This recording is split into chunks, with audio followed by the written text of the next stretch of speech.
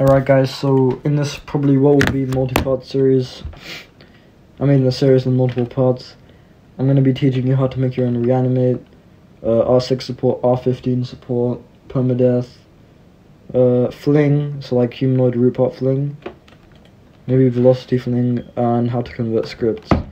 So the first thing we want to do is define our variables, so we're going to go ahead and start by doing that.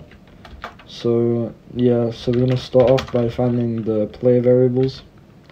So define the service players. Then we're going to grab the local player, I'll just call it player, equals players.local player. Then we're going to define the character, so character equals player.character.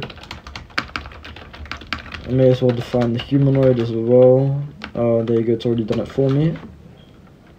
And then, what we're going to do is we're going to check if the humanoid rig type is R6, and if it is, we're going to destroy some joints.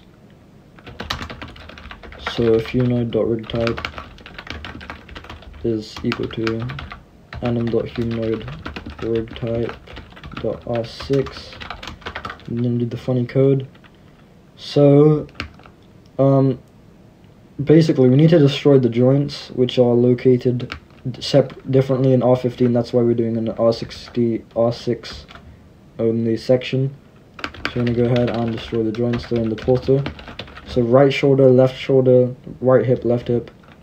So find first child, right shoulder, yep, alright, it already knows. Oh, left shoulder, yep, right hip, left hip.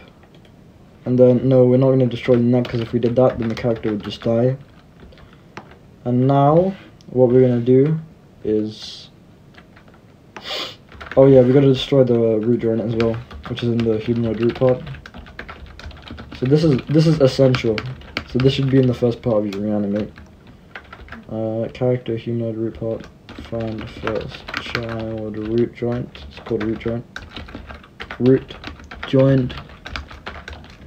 Destroy. Alright, so now that we've done that, we're gonna go ahead. Alright, I forgot to define run service. I'm just gonna do that quickly. We're gonna use this for loops, so like heartbeat and step loops. So there you're gonna be destroying those, and then alright, we're gonna define the rig as well. So may as well do that. So the rig. So you could clone the character, but I'm gonna use get objects to get a pre-made rig I made. You can use it too. So the example code will be in the GitHub, but you don't want to just copy and paste from there. IDX, that's an ID. Alright, let me just find the, oh, no, I don't think that's it. Let me just find it. Let me find the dummy ID.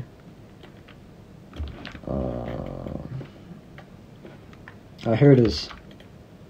1. Alright, now what we're going to do is we're going to parent the rig to the character.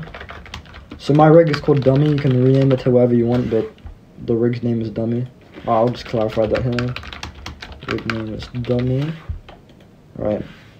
And we're going to unanchor the humanoid root part, because I made that anchored for some reason. Anchored equal false. Change what the camera subject to the rig. Current camera. The camera subject is equal to the rig. We're gonna set the primary we can just do this. But what that does is that teleports the rig to the character. Now we're gonna make a function for setting the C-frame, which is it's unnecessary, but I'm gonna just do it anyway, because then I can also put the velocity stuff in there. And when we do R15, we can add offset. And then just add velocity, so part.velocity equals vector3. I'll just do like 30. It may look jittery on other people's screens, but we can improve that. That's just velocity stuff. And then what we're gonna do is we're gonna make a loop let's just call it collision equals run service dot stepped connect function, and then just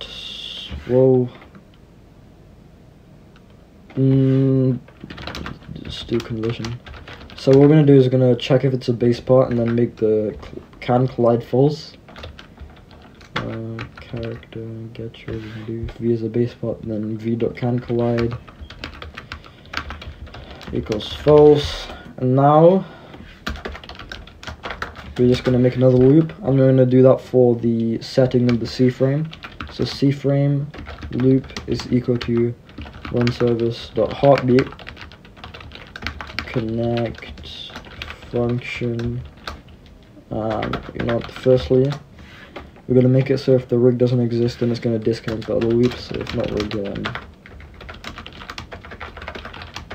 disconnect the loop.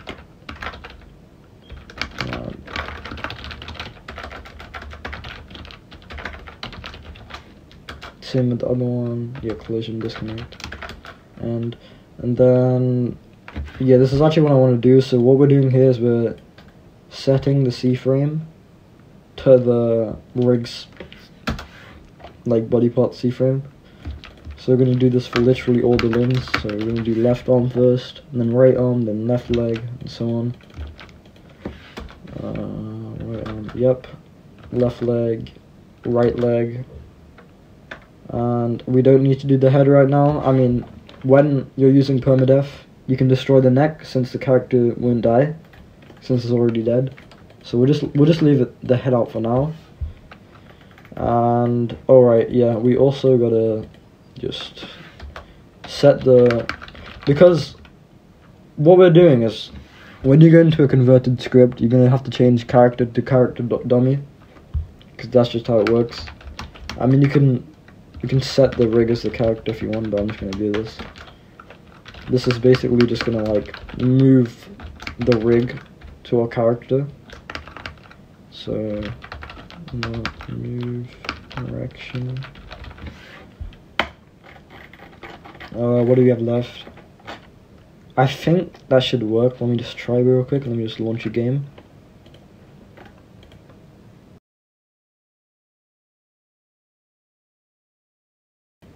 So, alright, let's just try this. Yep, it works. But as you can see, the animations aren't there. The default animation, so we're just going to fix that. So we're going to disable the characters animate when you execute the script. Then later on, we're going to clone the animate and put it in the rig.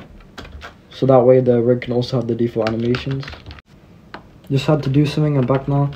So what we're going to do is we're going to basically just, yeah, make the rig have default animation. So we disabled the animate earlier. I'm going to clone that animate and then put it in the rig. So C animate equals what?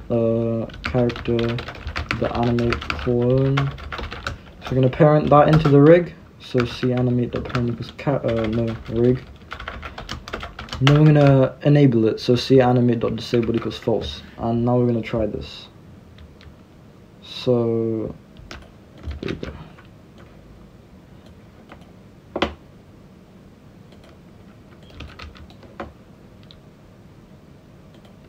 And yeah, it seems to be working. So yeah, it seems to be working. And now what we're going to do is we're going to run an example script. So this is Crystal Dance. So basically what you need to do is you need to Control F and basically search for any reference to character. So like player the character, and we're going to replace character with dummy, so character.dummy, and that will basically just like use the rig instead of your actual character. So if I run this, as you can see, it's working, and this is what other people will see, obviously apart from the other Fedora. But yeah, this is what other people see. The animations and everything are all BFE. And yeah, I think that's basically it for part 1, guys. In the next part, I'll be adding R15 support and probably some other stuff like humanoid root pot fling.